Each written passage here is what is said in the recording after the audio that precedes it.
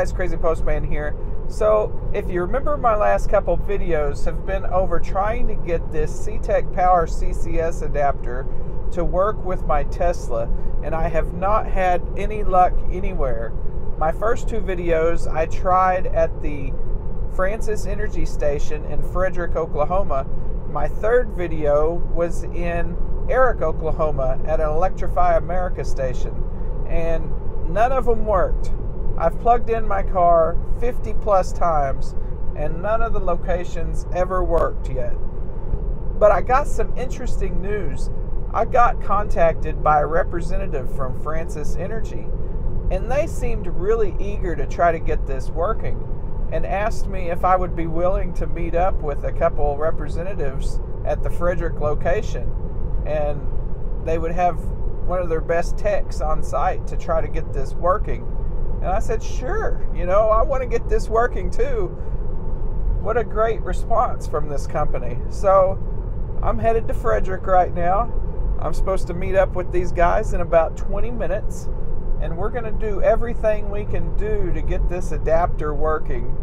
This would be a big win for Oklahoma because Francis Energy is the main provider of fast charging in Oklahoma.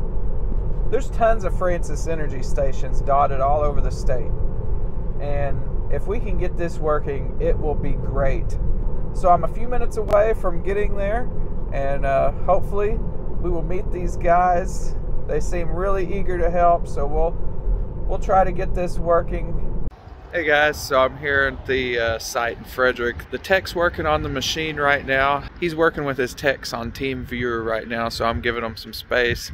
The other guy's working on the firmware on the adapter in the white car right now, so we're trying really hard to get this working. We're not exactly sure what's wrong with it now, but the tech hooked it up to the high-powered charger, and he said there was no indication of voltage from the car.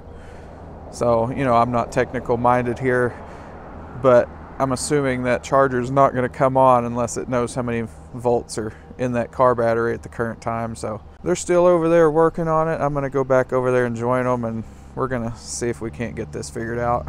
So we're still here in Frederick. We've tried multiple times. They're doing everything they can do to get this thing working. The lead technician here is on the phone with a corporate person, and they're doing everything they can think of to get this thing working. I'm starting to think it has to be an adapter problem. These people at this station, like I said, they're doing everything they can do to get this working. It's just that adapter is not communicating.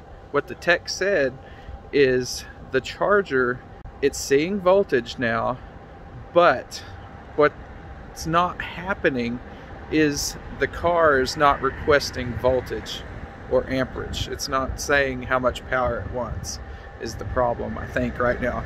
It's really hard.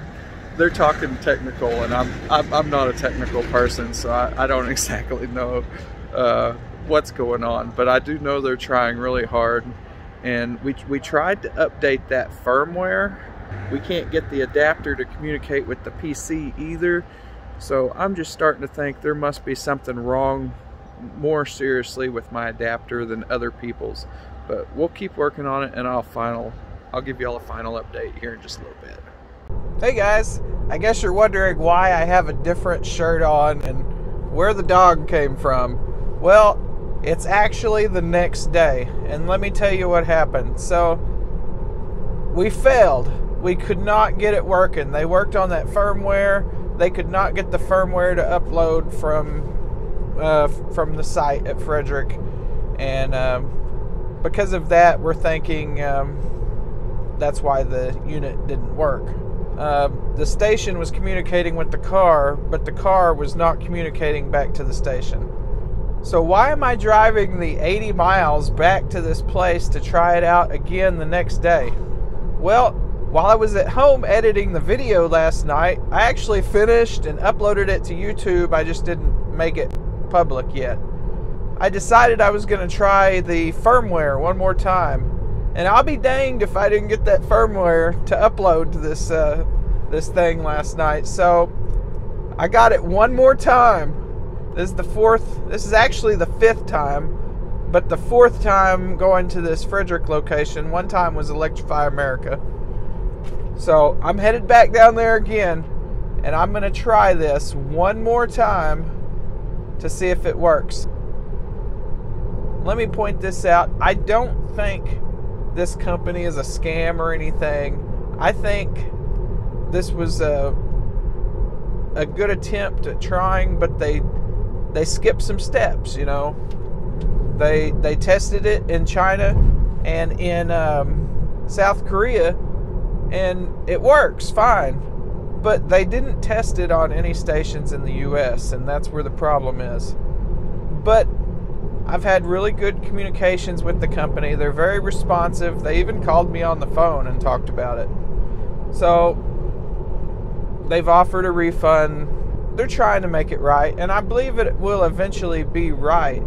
They just need more testing with stations in the US. And I actually offered to forego the refund that was offered me, and I'm going to help them test the unit. They're going to send me specialized software for my computer, but this software will monitor the communications between the station and the adapter, and it will upload it back to them so they can see where the problem's happening. So I'm headed back to this station, and we're going to give it one more try to see if this final firmware is going to be the fix, or if I'm going to need to upload them some data and let them try again. Alright guys, so I'm back here in Frederick. I'm going to give this a shot. I forgot my jacket and I'm freezing cold, and it's about a 30-mile-an-hour wind right now. So I'm going to get right to it. The first thing I'm going to do, I'm just going to get the app ready. So I will have it ready to turn on. So the app's ready. I'm just going to put that in my pocket. I'm going to start my POV camera here. Alright, the POV is running, so I got my adapter here. I got a good boy here. Yeah, good boy. Alright, so what we're going to do, we are going to attach this just like we did on all the other days.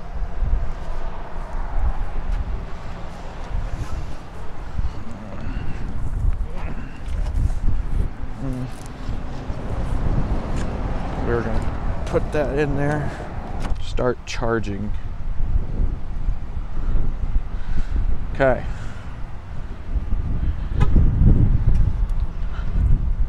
Charger plugged in. It says it's connected. There is no voltage presented, so this isn't good. Not a good start, because usually that needs to say at least 1 volt here.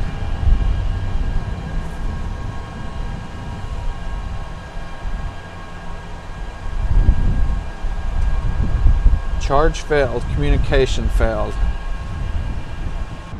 We're going to reset everything. I'm going to make sure my car stays unlocked. That was one of the comments, that they said their car was unlocked. Okay. It's ready to reset.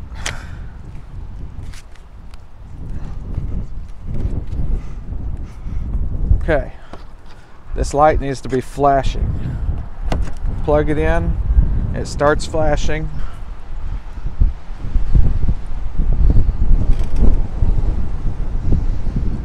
It is so windy, my tripod just moved. Okay, here we go. We're getting ready. We got voltage. Yes, we got voltage, people. It's performing an isolation test. The next thing that needs to happen, the vehicle needs to request power. Charge failed. Isolation test failed. We're going to give this another go. It is cold. I forgot my jacket. Oh, so cold. Get this adapter hooked up. It is ready to be plugged in.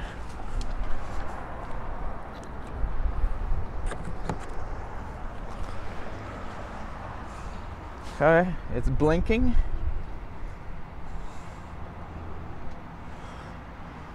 I don't know if they're going to start it remotely. Vehicle timeout. Communication failed. Yeah. Plug that back in. Plug that in. Hit the green button, or the red button, green light.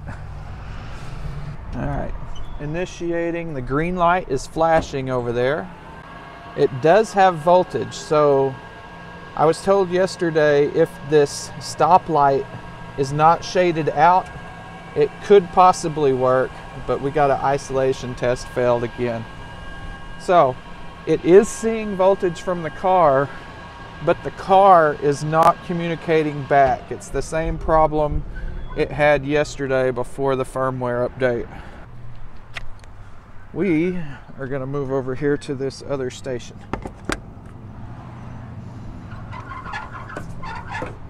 Try to leave this in some sense of order here, because any normal CCS car pulls up, it will work for them. There's nothing wrong with the station. It's just 100% this adapter. Oh my goodness, it's so cold. Y'all, you have no idea how windy it is. If you could see the flags over there right now. I guess you can, POV. So look at those flags up there. That's how windy it is right now. Okay. I forget I'm wearing this thing. It's crazy. All right, so let me get the app ready. This guy I'm talking to right here, he is a senior manager at the company, at this Francis Energy company, and he has been helping me the whole way, working with me. It's so awesome. CCS, click that bad boy in. I plugged in the adapter, hit the button, the light went out. Start charging, initiating. Now see, this time the stoplight, okay, there it goes. It's not grayed out anymore. So it's either gonna work or I'm gonna get an isolation test failed. Because isolation test failed. It is communicating with the car, but the car is not communicating with the station. This is the last time, folks. The last time.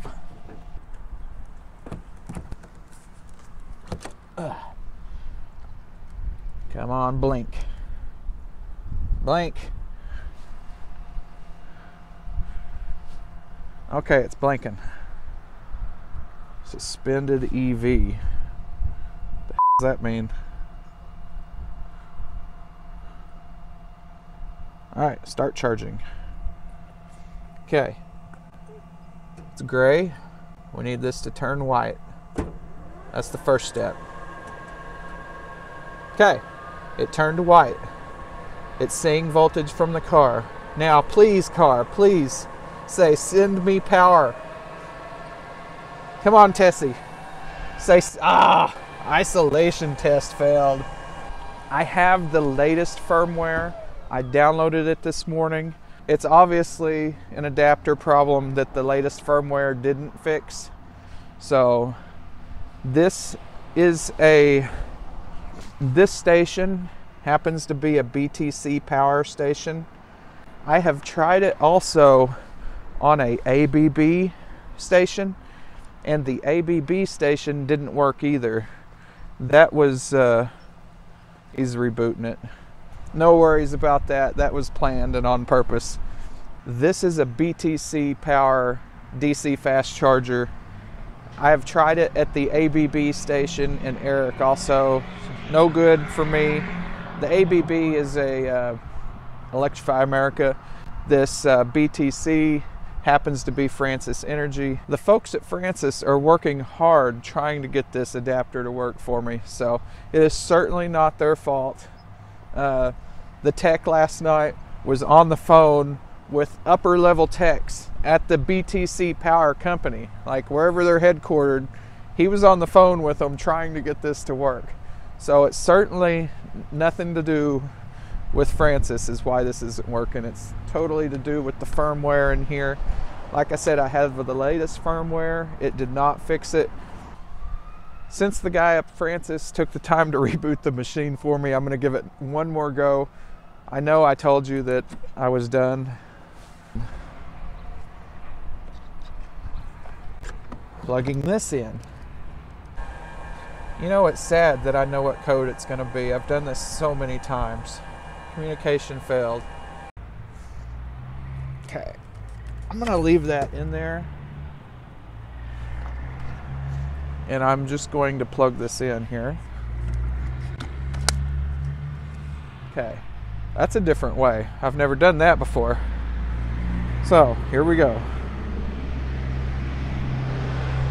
Start charging. It's initiating.